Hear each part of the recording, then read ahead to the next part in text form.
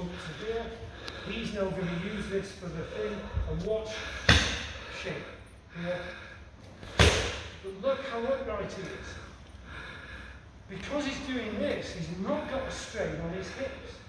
The way you're all kicking, I can understand why you don't kick to the head, because there's so much strain going on. Whereas that, he's got a right whack, and he's upright. So afterwards, he wants to punch, he's here. And he's got this from us, haven't you? Yeah. So he punches, and then he's, yeah, so. And there's no strain on it, okay? Because first of all, when he's done the punch, does the punch, this is now elastic. His muscles are now stretched and want to release. And then, without even if he doesn't do any kick shock at the back, this pullback and that spring the release will bring that shape. That shape, he's not even had to think about. Well, he's had to think about that because he's doing it. But that shape just comes, doesn't it? It's not a strain for it. And then the finish, that should now be pointing with a pistol on it to my pad. And that, when it's there, just keep. Is there. And look at the hands. And watch his foot goes in to let the hip go in and back out again. And the impact that we've taught them how to do it, the impact isn't in going in. The impact comes from coming out. What do I mean by that? No? Think of a bull whip. Think of a bull whip. So I've got a whip and I go, bah! And it goes. Where do you get the crack from the whip from? The end. It ain't the going out, it's the coming back. So what we want with head kicks is a bit like overtaking a 3-trailer Arctic on the M1 in a snowstorm. You want to get the exposure time as short as possible. That's what this is.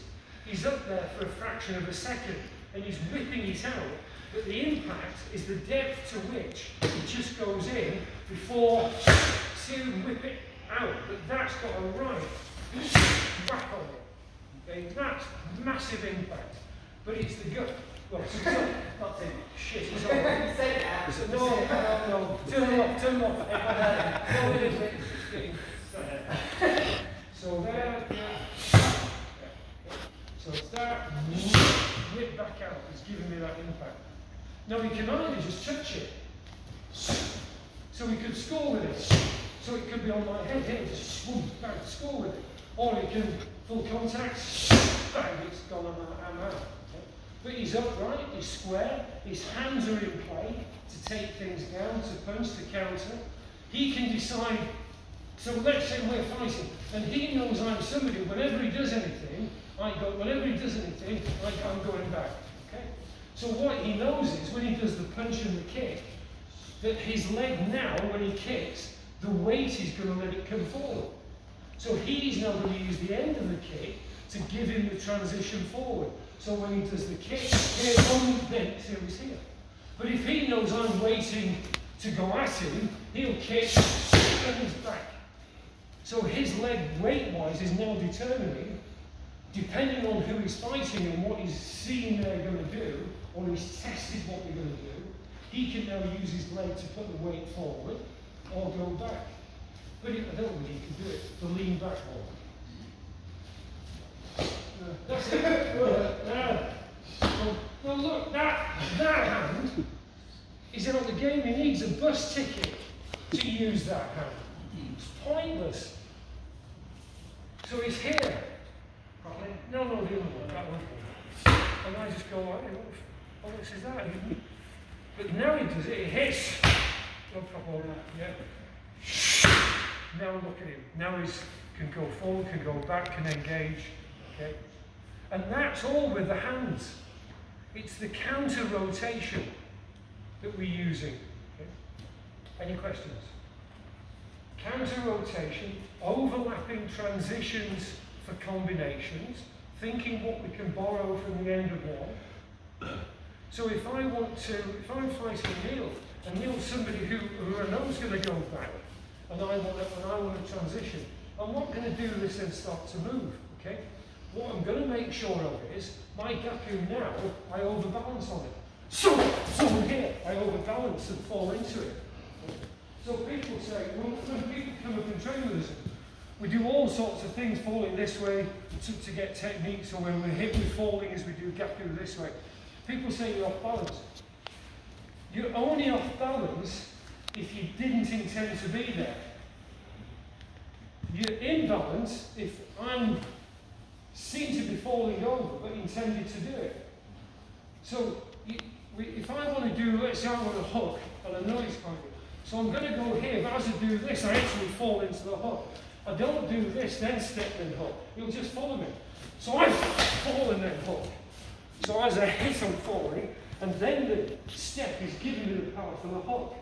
So I fall on the reverse punch. So from here, I fall on the gaku, and then I'm going to hook. And the fall gives me the power for the hook. Okay? I don't go one, and then people say you're off balance, we don't do that in shows. Okay, crack on. So, schoolboy karate. I don't care what you do. When it comes to tactics, when it comes to that ultimate what will work properly, okay, you can't get caught with tradition.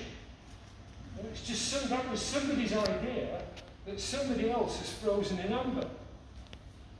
You know, all styles were just somebody's idea. Then somebody got hold of it and said, we want to territorially make sure we protect this because we're earning shed loads and we're at the top of this tree.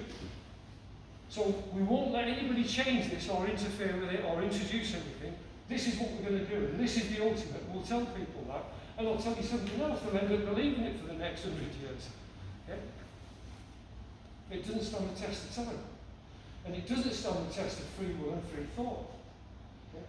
So you've got to bring other influences into it. So balance is one of those. So if I'm here and I want to go in, so again, how do I disguise what hand I'm going to use? So I'm looking for, then I'm going to be here with that bottom hand. So what I'm doing from here is, I'm looking at this, but now I've got that kick shot here. So as I'm here, I'm just looking down, I'm sort of pulling down, I'm going to come over the top. Okay? So programming people is part of it.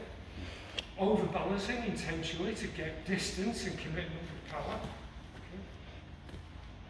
So we'll do another one. I'll use big